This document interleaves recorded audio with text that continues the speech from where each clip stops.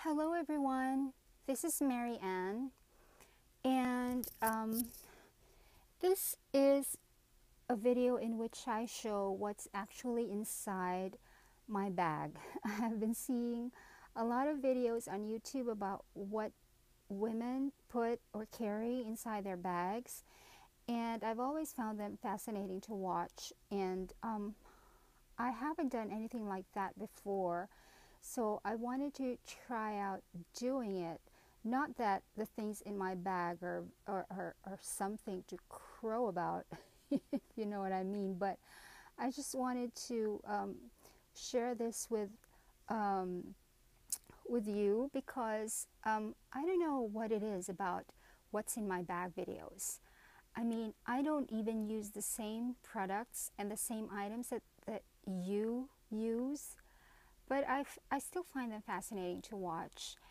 And so here is my own little contribution to that. I hope you can find this video as fascinating as I find yours. So this is the bag that I'm using. It's actually a bucket bag.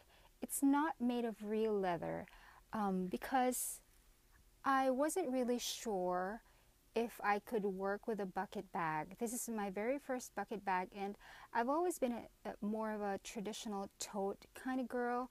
When I was in high school, I carried a tote. When I was in college, I carried a tote.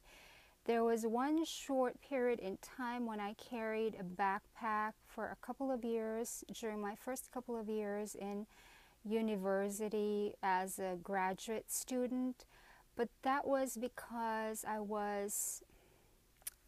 don't know, I was probably experimenting with a backpack, but I remember going back to the traditional tote anyway.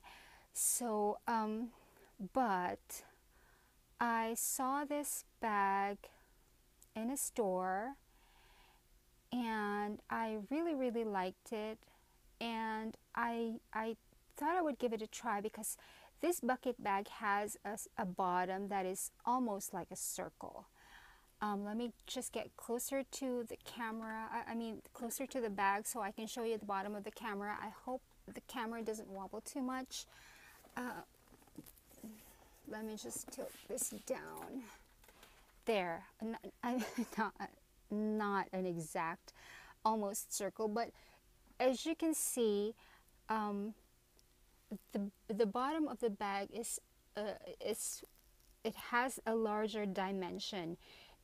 It is about, like, I don't know, maybe this is about 8 inches. And my problem with bucket bags before, with the ones I used to see around, is that they were only like about 6 inches or 5 inches, and you couldn't really put much things in there. And you will see later that I put a lot of things in my bag, so I kind of like this dimension of the bottom. So I picked the bag up and I bought it in this color, and I really like it. It also comes with a shoulder strap, by the way, but I'm not really much of a shoulder bag kind of person. I tried it for like a couple of hours, but I had to take it out. It wasn't really working for me. But this one goes over the shoulder, so that's okay. It still works. I still carry it around like a tote. And what I like about bucket bags is that they close. Because of the closure, it becomes more compact. If you need to access your stuff, you can it just opens up, like you will see later. But when it closes, the opening of the bag actually becomes very, very small. Not like with tote bags that close with a zipper. If you zip it closed, the opening is still, you know, the full length of the bag. But with bucket bags, I like that the opening becomes very, very small when you pull the drawstring closed. Okay, so I'm gonna be flipping I'm gonna be changing locations so I can put the camera up on the tripod so you can see what I have put inside my bag. Okay, we are now at the top view of the bag. Excuse me. As you can see, the opening of the bag when it is close to the drawstring. It's very, very small. And when I'm holding the bag over my shoulder, my torso is over here and my arm is hanging over here, which sort of helps protect the opening of the bag even more, because in my country, thieves and pickpockets are a very real problem. So let's open the bag now and I can show you what I put in it. So it opens with a drawstring, and right upon opening you can see that I have some stuff clipped onto the part of the drawstring that goes inside the bag. Here are my keys. Let's take them out. These are my house keys, my keys to my drawers in the office, and I have here a flashlight and a whistle. This is an Acme City whistle, the same one that Scotland Yard uses. You can hear this whistle from a mile away. So those are my keys. And then I have here another flashlight. This is clipped on here and I don't take it out because when I'm fishing for something in my bag, it's very useful to have a flashlight handy. So that stays in there. And I also have here hand sanitizer. And over here I have actually 3 pockets, 2 zippered pocket, that's 1, that's 2, and then another pocket here. Over here I have a coin purse, and then my this is what I use to clean my eyeglasses. And then over here in this first zippered pocket there is my oil blotters, and then I have a lip balm, and then this is an atomizer perfume. I transfer my perfume here so I can always have this, because sometimes I run out of the house forgetting to put on perfume. So that's handy. And then in the second zippered compartment here I have my ID badges for work, and then I have my business card case, and I also have a calculator because when I'm computing stuff, doing math, I don't want to have to use my phone for that as much as possible. I don't like taking my phone out of my pocket, which is also why I have a Pebble watch. And that's it for the contents of the pockets. Over here there are 2 pockets, but I don't really put anything on there because that's the part where my my side would go, and I don't like anything jutting out from the bag poking me on my side. Over here is hand lotion, and this is my tech bag. In here I have charger cables, a second cell phone. That's pretty much it. So that whenever I need something tech related, I just pull out this bag, and then when I'm done I put everything in this bag and then put the bag on. I don't like things, loose things floating around inside my bag because it's kind of deep, and even though I have a flashlight, it can get difficult to fish around for things in here if they're not in small bags that are categorized.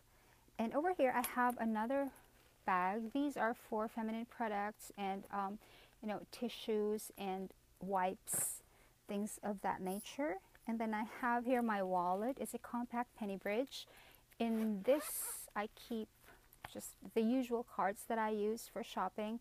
I don't use credit cards, and I have just 2 debit cards, and one is the only one that I actually use, and the other one is linked to my PayPal. And then I have the paper bills. And then I have, you've seen this before, I've done a video about this before. This is my pen case. These are what I use to mark my hyperdex on my planners, and these are the deadline tabs that I have also talked about.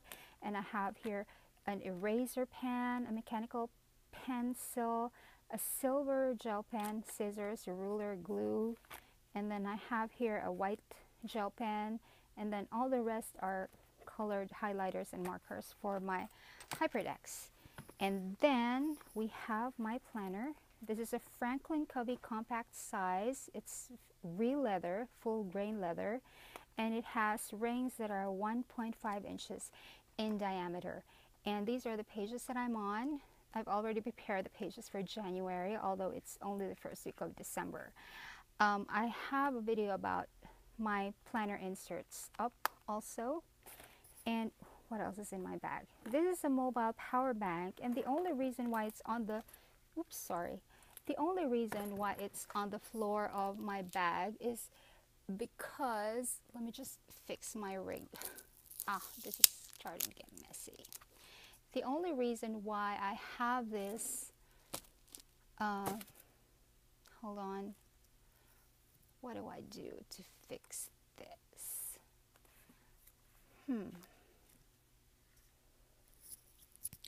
I'm so sorry. I'm trying to keep this permanent. The only reason why I have this on the floor of my bag and not inside my tech bag is because it doesn't fit anymore.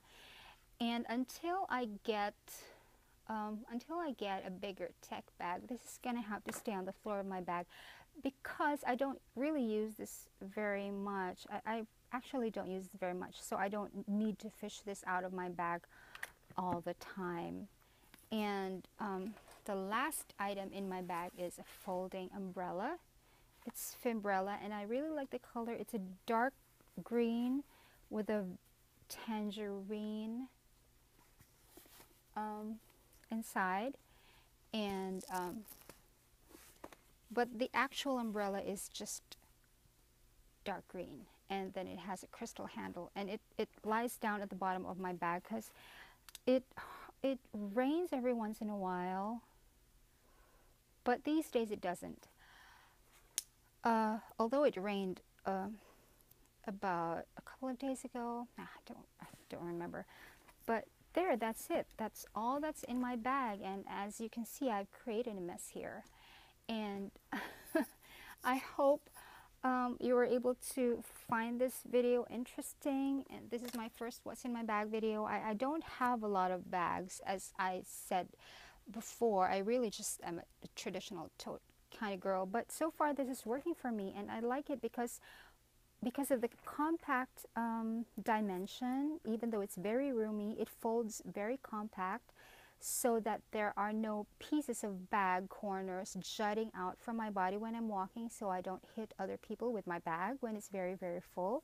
So this is what I like about it. And I'm going to be using this for until maybe next year if I can, and if it doesn't break down, because it's not real leather, so I'm not sure how it would hold up to heavy use.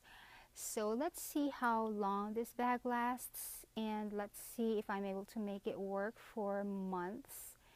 And maybe I'll let you know how I do.